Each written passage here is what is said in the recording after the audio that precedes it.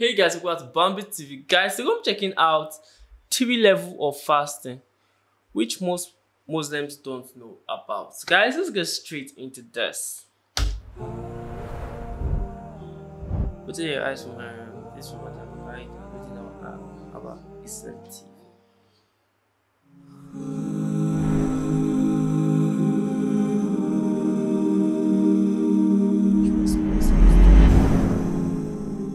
I pray that inshallah ta'ala you'll continue to stay engaged and that you'll make dua for our success, and that Allah subhanahu wa ta'ala make you successful in preparing for Ramadan. Allahumma ballighna Ramadan. May Allah subhanahu wa ta'ala allow us to live to see Ramadan and accept our deeds in Ramadan and beyond.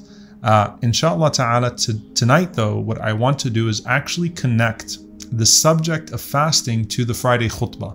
So the last few khutbahs have been about our thoughts, how we think of others, how we think of ourselves, and how we think in ourselves, and the idea of occupying our thoughts. And subhanallah, as I was reviewing some of the material about Ramadan prep, I came across one of my favorite portions of the chapter of fasting from an Imam al-Ghazali rahimahullah ta'ala, where he talks about the 3 degrees of fasting, and it is so directly tied to the Friday khutbah that I couldn't help but bring it in now, inshallah ta'ala, and talk about what this means in regards to our thoughts. He said that you should know that fasting is of 3 levels, and he describes them as the following. He says there's Sawm al-Umum, which is the general fasting, the fasting of the masses, if you will, the most basic level of fasting. And then he says there's Sawm al-Khusus, there is the special fasting, meaning it is a select group of people that undertake this level of fasting. And then there is Sawm Khusus al-Khusus, there is the fasting of the special, meaning a small group from amongst an already small group of righteous people. And so that is the highest level of fasting. So he says, as for Sawm al-Umum, as for the general fasting, the most basic level of fasting, فَهُوَ كَفُّ الْبَطْنِ وَالْفَرْجِ عَنْ قَضَاءِ الشَّهْوَةِ. He says that it is to restrain the stomach and the private parts عن قضاء الشهوة, from all of their desires. And what that means is that obviously when we fast, the most basic level of fasting is the physical fasting, where we reduce, or we restrain ourselves rather, fully from food and from intimacy. So he says that that is the most basic level of fasting, the restraint of the stomach and the restraint of the private parts from their desires, being food, and of course drink and intimacy. And then he says, وَأَمَّا صَوْمُ الْخُصُوصِ, he says, as for the second level, which is the special fasting, that is the fasting of the righteous. So this is the fasting of as-salihin.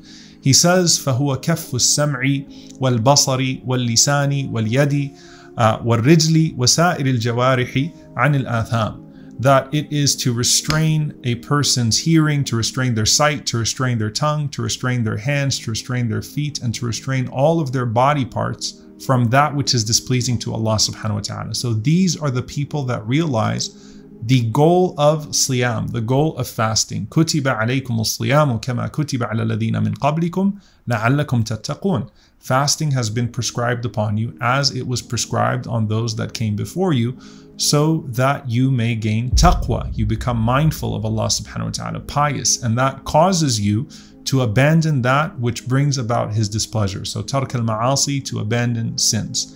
So this is the second degree of fasting. And of course we know that the Messenger of Allah sallallahu alaihi wasallam mentioned that whoever does not leave off false speech, foul speech, and acting upon that, then Allah subhanahu wa ta'ala is not in need of them leaving off their food and their drink and their intimacy, right? So this is where we strive to be, to have our fasting accepted in the spiritual sense, and to realize the goal of Ramadan, the goal of fasting, to not use the faculties that Allah subhanahu wa ta'ala has given us in a way that is displeasing to Him, to obviously learn through abstaining from the permissible how to wholly abstain from the prohibited.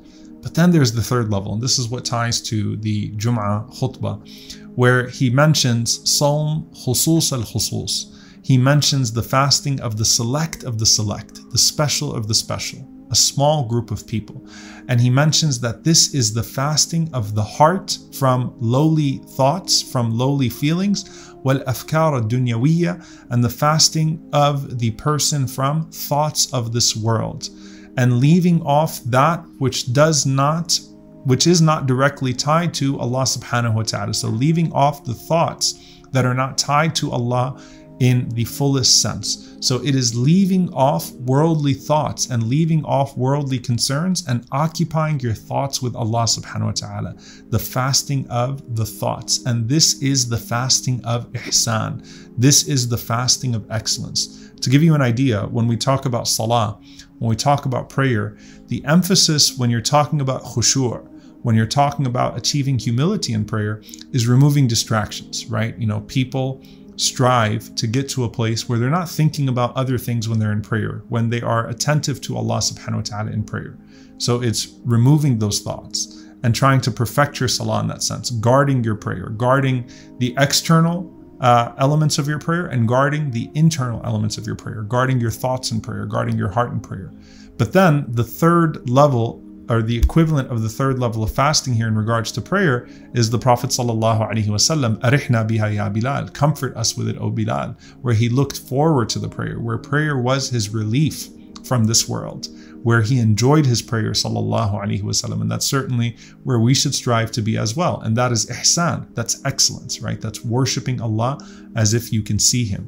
And this is particularly important, subhanAllah, when we're talking about the thoughts, and we're talking about the greatest goal here is to conquer your thoughts, because if you conquer your thoughts, then you will not allow bad thoughts, negative thoughts to become negative actions, and then to become negative habits, right? So if you conquer your thoughts and occupy them with good things, then that allows you to move to the next level with Allah subhanahu wa ta'ala. And when you are thinking of Allah more, you are feeling, right? In the spiritual sense, you are feeling that which brings you closer to Allah subhanahu wa ta'ala more. And you are habitually doing those things that are pleasing to Allah subhanahu wa ta'ala naturally. And you find the purification of your intentions to be seamless, because that pure intention is arising out of pure thoughts and arising out of a steady connection with Allah subhanahu wa ta'ala. We also find, subhanAllah, where the Prophet sallallahu alaihi wasallam gives us this dua, وَلَا تَجْعَلْ مُصِيبَتَنَا فِي دِينِنَا. Do not make our tragedy in regards to our deen, in regards to our religion. وَلَا تَجْعَلِ الدُّنْيَا أَكْبَرَ هَمِّنَا. And do not make this world our greatest concern. وَلَا مَبْلَغَ عِلْمِنَا. And do not make us that all that we know about. So do not make all of our knowledge just worldly knowledge. And of course, not to place upon us, وَلَا تُسَلِّطْ عَلَيْنَا مَنْ لَا يَرْحَمُنَا. And do not place on top of us or place in charge of us those who do not show us mercy. Do not put us at the mercy of oppressors and those that are cruel. So, وَلَا تَجْعَلِ الدُّنْيَا أَكْبَرَ هَمِّنَا. Right? Do not let the world become our greatest concern. Don't let our thoughts always be surrounding this world. Do not let that which preoccupies our thoughts be worldly. So, worldly is not even necessarily sinful, but you want to get to a point where you are thinking more about Allah subhanahu wa ta'ala, you're thinking more about the hereafter. And so your concerns surround that which transcends this dunya and the barriers of this dunya, the barriers of this world.